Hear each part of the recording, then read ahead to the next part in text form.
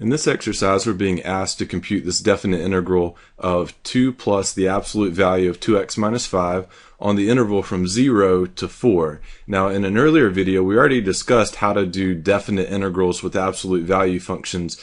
Basically, if the vertex of that absolute value function, which these guys do have a vertex, they kind of have a V-shape, if that vertex is in the middle of your interval of integration, then you would integrate from 0 up to the vertex as one region, plus, and then integrate from that vertex up to 4 for the second region, and basically break these into two separate regions. So if your region looks something like this, just as an example, you would integrate from the vertex, from the first x value up to the vertex, and then from the vertex on the rest of the way of the interval, and basically create these two regions that you add together.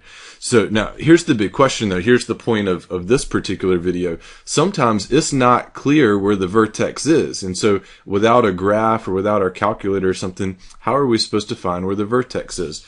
Well, basically the vertex happens where 2x minus 5 equals 0, because 0 is kind of your dividing line between positive quantities, in which case the absolute value would leave it alone and just remain 2x minus 5, versus the negative quantities, in which case you would have to change the sign with those terms being negative.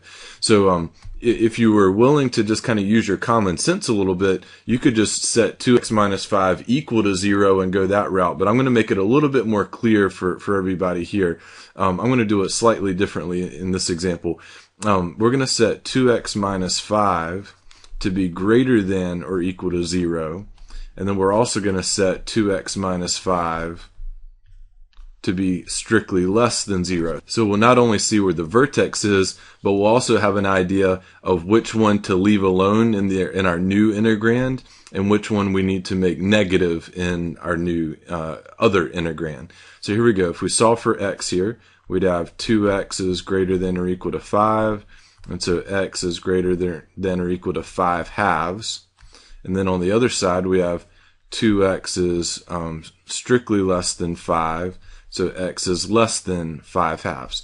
So if we were going to take a shortcut here, if you're okay doing this, if we had just took 2x minus 5 and set it equal to 0, that certainly would have been quicker. Obviously, we would have gotten 5 halves, but here's the reason I didn't do that for this example. Just knowing that the vertex is at 5 halves, it doesn't really tell us basically what to do with your new integrands. And so these, it'll become more clear, and I'll explain that in just a second. So it's pretty clear the new vertex is at 5 halves. So we're going to do one integral from 0 to 5 halves dx plus the integral from 5 halves on the rest of the way to 4 dx. Now I can make sense of why I didn't just set that term inside the absolute values to 0. See, for the x's greater than 5 halves right here, for any x's past 2.5, then this term right here is already positive, right? So the absolute value of something that's already positive, it'll just stay positive.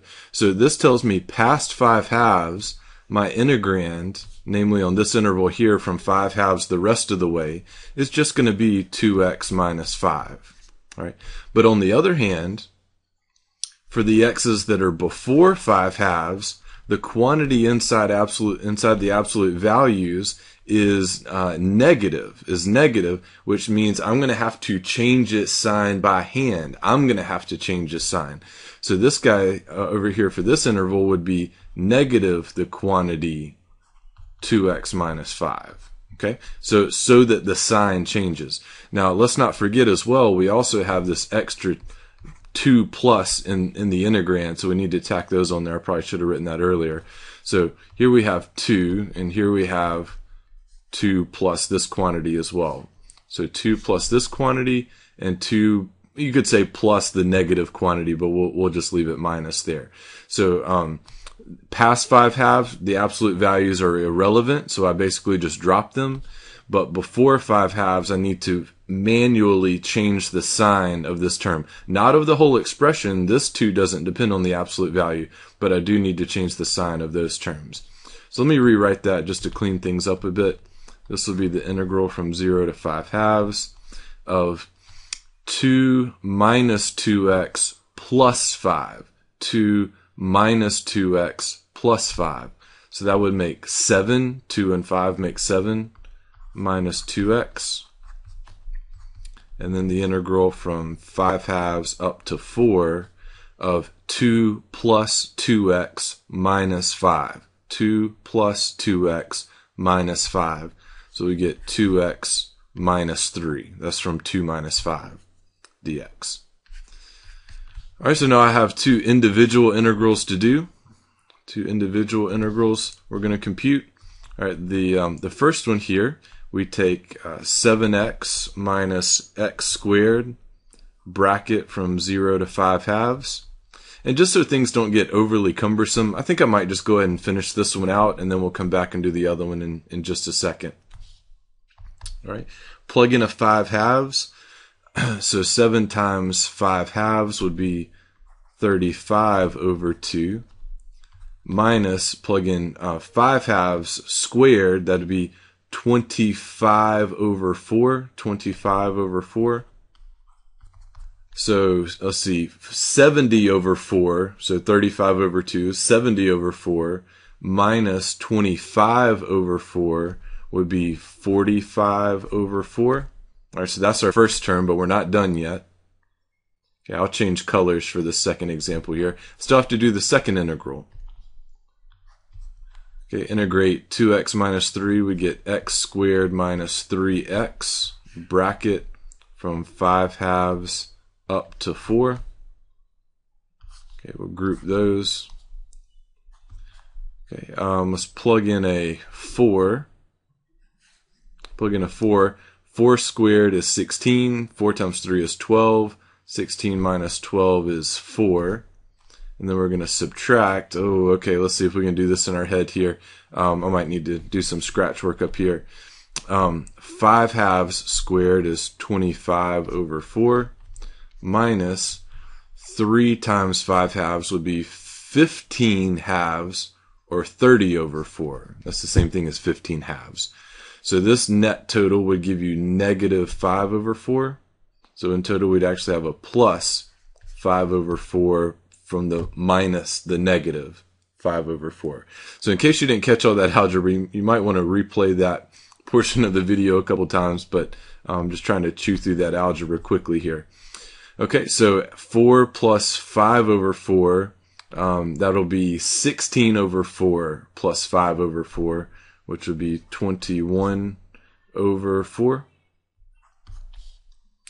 And then final answer, we would get 66 over 4, or 33 over 2. Okay, so a lot of algebra there. I didn't really intend for all that algebra to be quite that messy, but we made it. We made it. And so let's, in summary, what did we just do there? What was all this stuff? Well, we had an absolute value integral, but the difficult thing was we did not know where the vertex was.